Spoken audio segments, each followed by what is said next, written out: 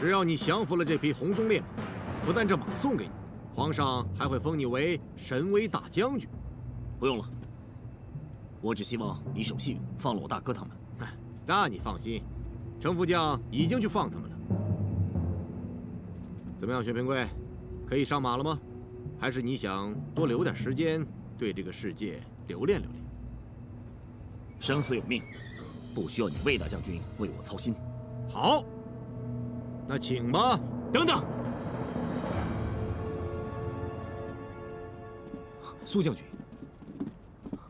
大哥，你没事吧？魏虎，大姐夫，你怎么来了？魏虎，为什么让平贵降服红鬃烈马？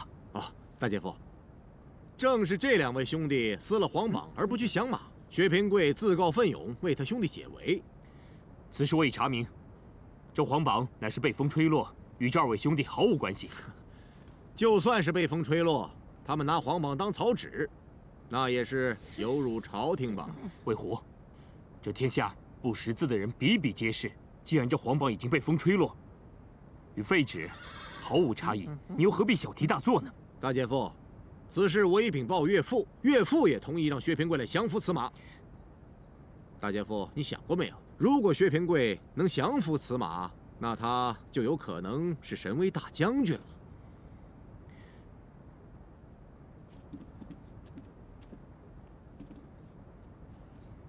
平贵，你怎么想？多谢苏将军为我说话，不过平贵已经想清楚了，我愿意一试。也好，但你要记得多加小心。此马性情甚为刚烈，如果你觉得危险，便要马上脱马。千万不可勉强，知道吗？平贵知道。去吧。幸亏有苏将军在，肯定保上平贵。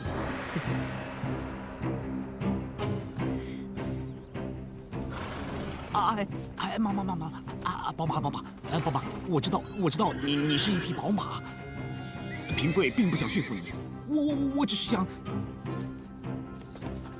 是想跟你做个朋友，做个好朋友。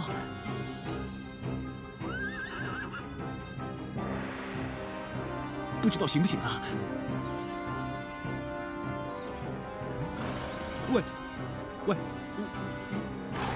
我只是把你当成好朋友，你别慌，你别怕啊。不知道可不可以啊？白青，你还真是聪明啊，知道找苏将军来帮忙。当然了，我告诉你啊，我在找你的路上看到苏将军骑马经过，然后我就冲上去拦住他，然后告诉他这件事，所以他就赶过来了。不过大哥，你看，这苏将军好像跟二哥说了半天，二哥还是去驯马了。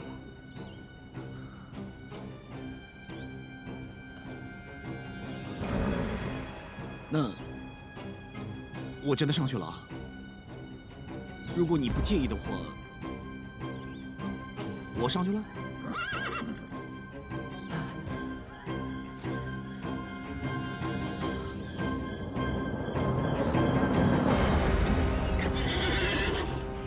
好朋友，乖啊，乖，喂。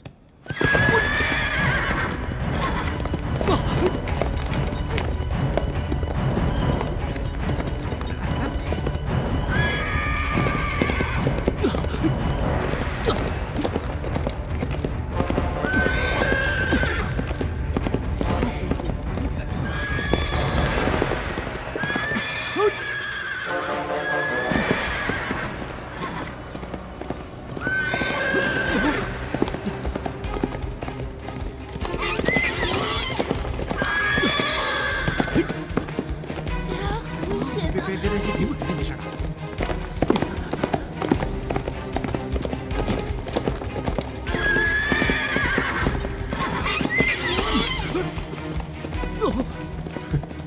薛平贵，薛平贵，看来你也撑不了多久。等你摔落马下，我就实行我弟弟的第一步，上前假装探查你的伤势，暗中一掌劈死。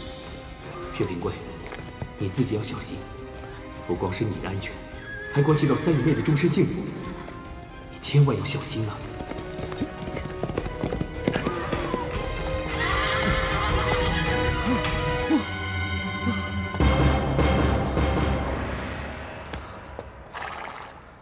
你停下来了，我们成为朋友了。驾！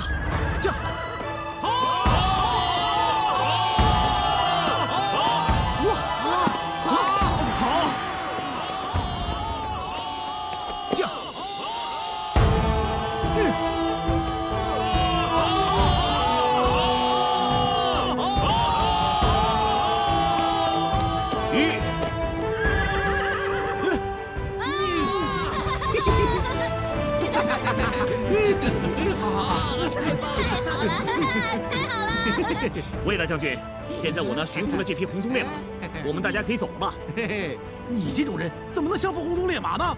你不会自己看吗？此马已被降服，如今上报朝廷，便可封他为神威大将军。哇！慢着，魏虎，你又有什么话可说？相爷有令，驯马者必须平安地跑出10里路，这才算真正的降服此马。不然的话，不能算降服此马，否则神威大将军也必须去除。这与皇榜所提不符。大姐夫，这可是岳父亲口交代的。如果你有什么异议，可以向岳父禀报。你不要让我太为难了。魏虎，你不要总是用岳父来压我。好了，你们别吵了，那就按魏大将军所说的吧。我也想试试这匹马能不能为我所骑。好，薛平贵，如果你真的能降服这匹红鬃烈马，那你就是我大唐降服此马的第一人。你敢在1个时辰之内来回跑10里路吗？好，大哥，我走了啊！加油！加油！加油！加油！加油！加油！加油！哎，加油！我走了，加油，二哥！小心啊，贵哥，小心啊！加油啊！好，那又如何才能见证薛平贵已经跑了10里路呢？本帅要亲自前去。来人，备马。大姐夫，你要干什么？我要亲自去见证平贵是否平安地骑了10里路。驾！驾！驾！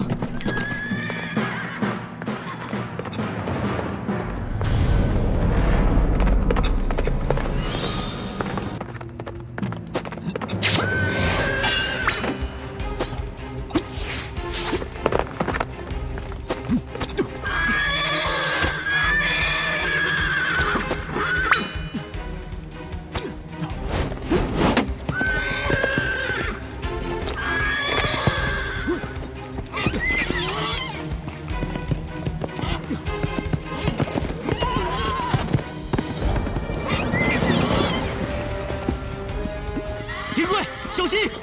驾！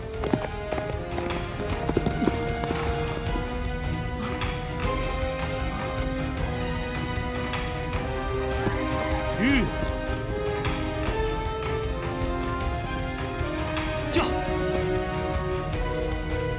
驾！驾！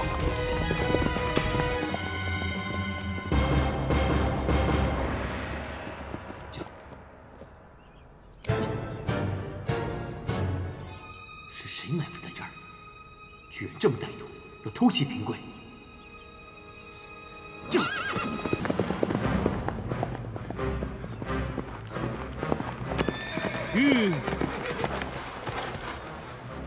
看来平贵已经安然无恙，但现在他跑到哪儿去了呢？驾！驾！驾！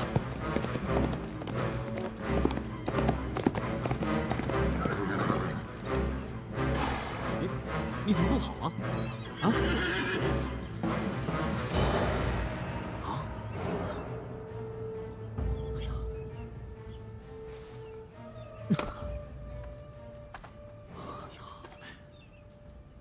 你一定很痛吧？辛苦你了。等我去找些草药来帮你敷一下，很快就好。忍耐忍耐啊！先去那边等一下啊。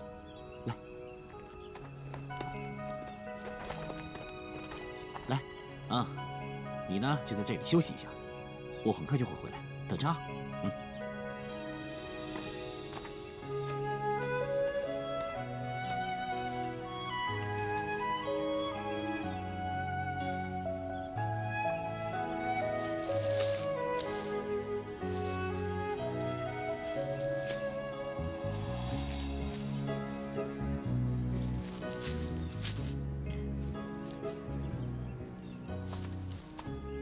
你千万不要怕啊！哎，你咬着它，我现在帮你包扎，你忍一下啊。来，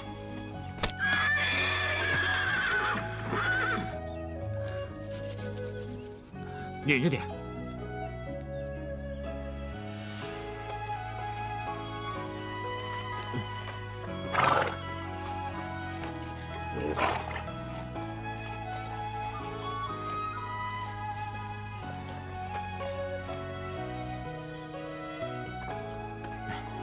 是不是好很多啊？来，不用谢我啊，不用的啊，不用。哎，乖。糟了，魏虎限我1个时辰必须回去。可是我请你回去的话，只会让你的伤势更加加重。怎么办？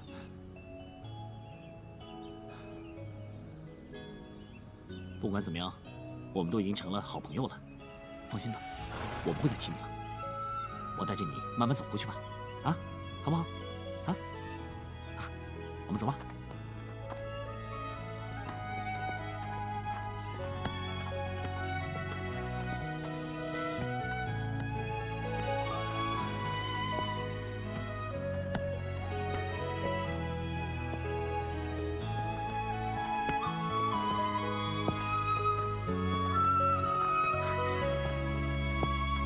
乖。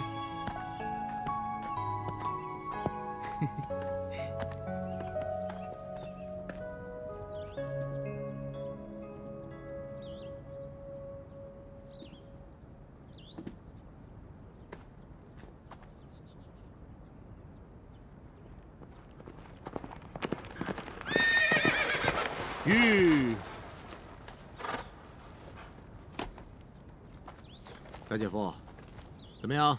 薛平贵找到了吗？我骑了10几里路，发现薛平贵未曾落马。薛平贵的骑术这么精湛，跑了10几里路都未曾落马。大姐夫，你可是亲眼所见？如果他摔下马来，这路上定有马蹄印和摔下的痕迹。我一路追过去，这路上只有马蹄的印记，没有摔下的痕迹，这是其一。还有，我一路追赶过去，如果他摔下来过，我定然能追得上他。然而，我却没能追上他。就凭这2点，我就敢断定他没有落马。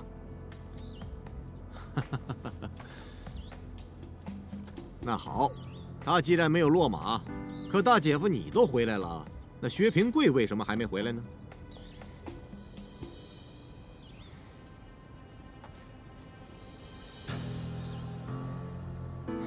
我想，他应该是想试一试那匹马的脚程吧。道弟说要在前方的路上埋伏司机，杀了薛平贵，是不是没有得手啊？苏龙说薛平贵未曾落下马，这么说，如果薛平贵回来，那身为将军不就让他得？